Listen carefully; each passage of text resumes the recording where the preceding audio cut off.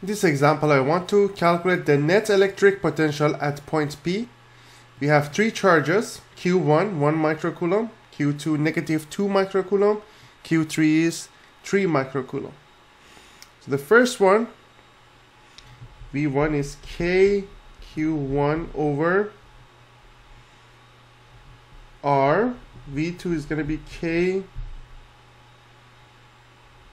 Q2 over R prime, and the other one K Q3 divided by R double prime.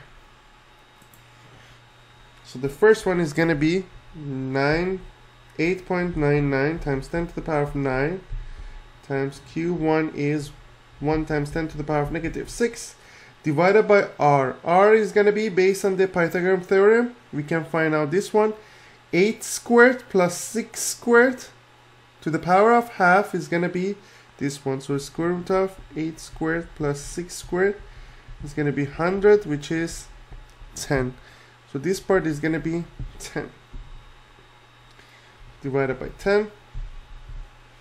Here is 8.99 times 10 to the power of 9 times Q2, which is negative 2 times 10 to the power of negative 6 divided by R prime, which is 8. 8 squared is going to be 8, just normal 8 is going to be 8 here, and 8.99 times 10 to the power of 9,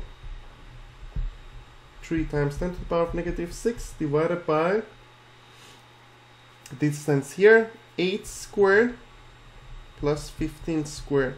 8 squared is 64, 15 squared is 225, 64 to the power of half is going to be 17. So this one is 17. So we need to find each of them now. 8.99 times 10 to the power of 9 times 10 to the power of negative 6 divided by 10 is 899.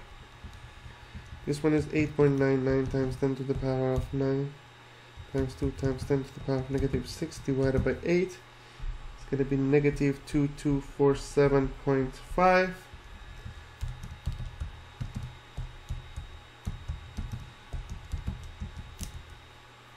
This one is going to be 1586.47. So 1586.47 plus 899 minus 2247.5. So V total will be 237.97 volts.